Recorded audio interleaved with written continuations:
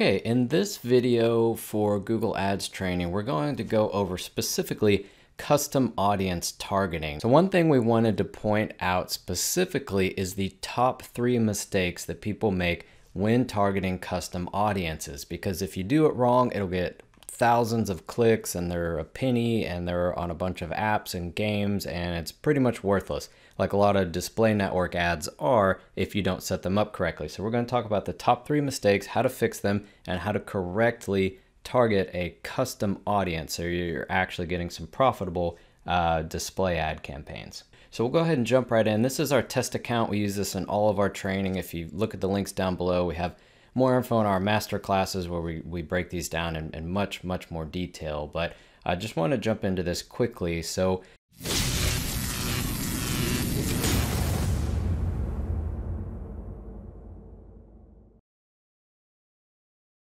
if you're not familiar, custom audiences is an option. It's an audience targeting option within the Google Display Network. So when you set it up, you set up your campaign to target the display network, and then you'd set up an ad group and then select audience over here. Now, a lot of people know we're marketing as an audience, but there's actually a lot of different audiences. The display network, you can either target by content, so what's on a site specifically, or the audience, which is more following the person, no matter what website they're on. So you just go in here and do edit audience segments and put your audience right into here.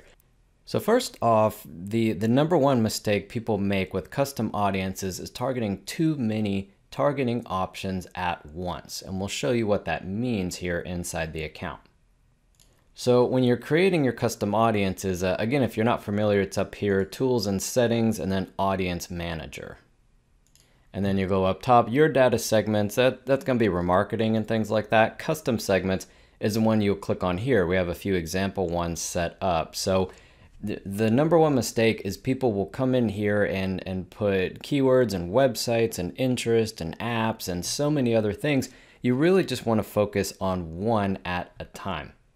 So this one's going to be a real estate example, which there's a lot of different ways to target real estate, or you can even target, someone that's in the market shopping for something, buy keywords or buy different websites they viewed and things like that. But this is just for illustration purposes, is just going to be for real estate. So the segment name is keywords. Maybe you could do buy houses or something like that.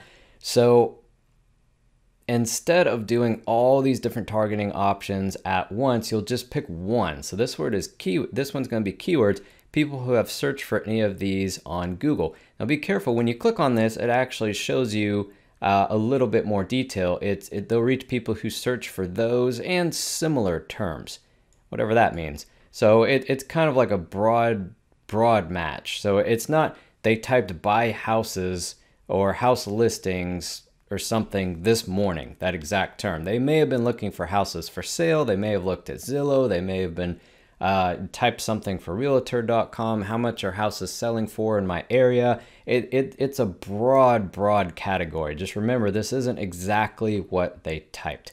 So in this case, we'd only use keywords. The wrong way to do it would be to target too many things at the same time. Google has the suggestions and you can just keep clicking on this, add a ton of keywords, and then also people that browse websites, and then also people that use these apps, and just layering tons and tons of targeting options. If this works, you don't know which one is working. There's too many at once. If it doesn't work, there's no way to troubleshoot it because you don't know where the bad traffic is coming from. This is the number 1 mistake people make when trying to optimize or even set up custom audiences for the Google Display Network. It doesn't work well for PPC campaigns. It's not a good Google Ads strategy. This is too many things at once. Don't do your custom audiences like this. You'll want to pick one at a time. So one custom audience will be keywords, another one will be websites, and a different one, if you wanted to, would be apps. You'd make separate ones and they'd be separate campaigns or separate ad groups. That's the best way to optimize display campaigns in Google. So that's the number 1 mistake to avoid. The next one, well, actually on that note, Google will suggest doing things like this. you'll pretty much want to ignore whatever Google suggests. They're trying to get as much money as possible and as much volume because they're a for-profit company. They want to make more. So pretty much any advice you get, just get it besides Google. They're not really the best source to go to. So number two, too many keywords at once. People, again, if you put too many keywords in there, you don't know which ones are working and which ones aren't. So back to the setups, there's people with any of these interest or purchase intentions. That kind of crisscrosses with interest and the affinity audiences for what type of things people like and they're into, or purchase intentions, which they have in market. They already have those. I mean, you can type those. Those are a really, really broad audience, but you typically do the people who search for any of these terms, which remember, it also says, or similar terms. So this is a very broad targeting option. But typically you'll do anywhere from 2 to maybe 5 at the most. You really don't do that many. You could even do 1. So again, this is a realtor one. You can do buy houses, house listing, Zillow, home for sale near me. This is just kind of some of Google's suggestions, some of what we've seen. But you could really use this for anything. If they're looking up cars, a different type of car or make or model, if they're looking for used items, or if they're in the market for software, you can put in your specific type of software, business loans, whatever it is. You could put that in here.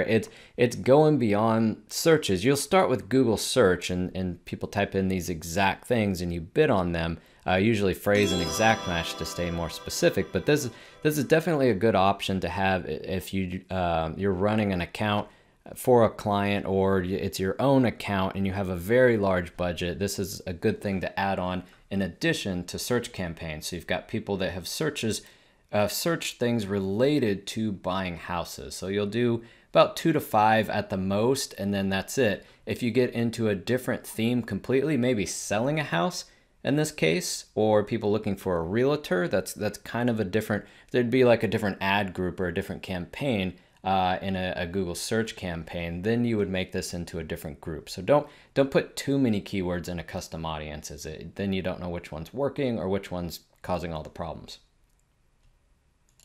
So the third one, the biggest mistake people make with custom audiences and not optimizing their Google display campaigns correctly, too many websites at once, because people put in competitor websites or popular websites, but doing too many at once, again, it gets really flooded.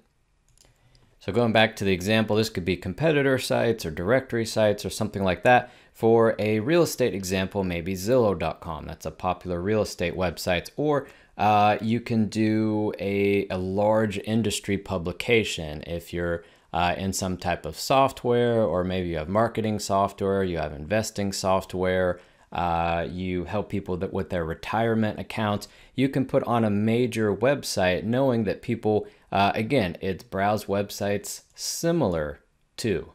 It is not people that went on Zillow.com 5 minutes ago. It's people that went on Zillow or Realtor.com or house listing websites or something about real estate. So remember, this is a very broad category, but it could be a good option. Maybe you put in, something that's all about retirement or planning retirement, and it'll show to people that are browsing websites that are similar to that site, or sites about planning a retirement, and you're a company that helps people plan retirement and manage their accounts, things like that. So remember, it's more of a theme. You can't type in your competitors' websites and it will 100% target people that just went to your competitors' sites. It's sites similar to, and the big thing with this is you'll do one at a time.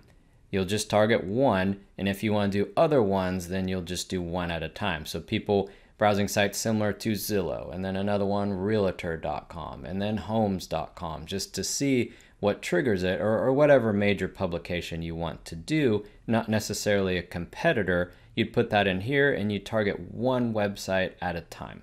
So those are the top 3 mistakes people make when using custom audiences in the Google Display Network. We have a lot more training in our master classes for Google search campaigns and Google display campaigns. If you click on the link below, we have additional free training. You can join our newsletter, our community, get a lot of free training and additional resources down in the description below. So thanks for watching, and we'll see you in the next video. All right, everyone, thanks so much for watching our PPC ads training video. If you want more videos, go ahead and hit the subscribe button. Like this video if you found it useful, and any questions, post them in the comments down below. We also have additional training in the description. So thanks so much for watching, and we'll see you in the next video.